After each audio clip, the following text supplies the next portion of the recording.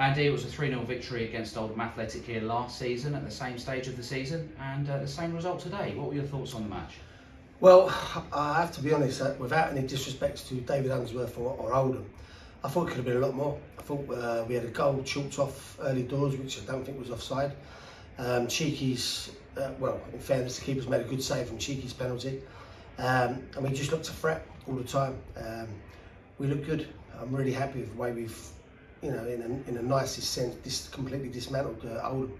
And that's now 7 games unbeaten and 4 wins on the spin, which must please you. And the clean sheet today, which is that's the important bit. I mean, right at the end, I was just hoping we'd get the clean sheet because, you know, that is like the cherry on the top. It's so important you get these clean sheets, not for goal difference, right? Just for that mindset of really making sure you can grind out and keep that clean sheet every time. And as you saw at the end, 3-0, and there's players still chucking themselves in front of the ball to get the block to preserve the clean sheet. So really chuffed with the performance, really chuffed of how the lads have gone about it, and the work levels, you know, and the work rate and the sort of energy we've got in the team is exactly where I want us to be. And good to win by 3 goals for the 2nd game in a row as well. Yeah, I mean, that doesn't hurt, does it? I mean, it's we haven't had many days since I've been here where we've kind of relaxed for the last 5 minutes. But look, it's only a good result if we can go to Dagenham now and get a result on Tuesday, you know? and that's what I want to keep getting our mindset into. If you're going to be successful, you have to keep churning out the results. And at the moment, you know, we've got a squad of players, not just the 11, and not just the subs. We've got players on loan that are chomping on the bit to get in the team. And that's obviously up in the ante with the boys that are playing. So you know, we've all got to make sure we keep pushing each other, and we might be, well, I won't be surprised, but the players might be surprised when it gets them. 2 of your new signings in amongst the goals today in the form of Josh Passley and Sam Woods, who has 2 in 2 now. Yeah, I mean, Sam Woods, what can you say? I mean, you know, he just goes about his business. He's one of those players that's just low maintenance, does his job, doesn't do anything really eccentric or sort of like, you know, outlandish, but he just goes about his job and he's effective. The goal's great, but I tell you what, he made some really good last-ditch tackles today as well, I felt. So he was good. Josh Passley, look, I worked with Josh many years ago, and again, there was a lot of raised eyebrows when Harry left. I knew what I wanted from my wing-backs, and Josh has come in, you know, he's been brilliant. He does what he says on the tin, gets down the line, puts the ball in the box, gets down the line, puts the ball in the box.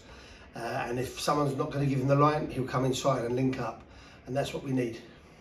Well, we spoke to Corey Whiteley after the game, and he said the intensity in training has been part of the reason that he's so fit. What would you comment on that? It's exactly right. I mean, look, I've been fortunate enough to be around some top coaches, some top managers, and I've picked brains and I've seen and watched.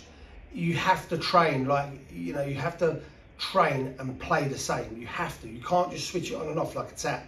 And we train at intensity, and I've seen, you know, the new guys coming in there thinking, I've heard them say, do you train like this all the time? Yeah, that's what we do.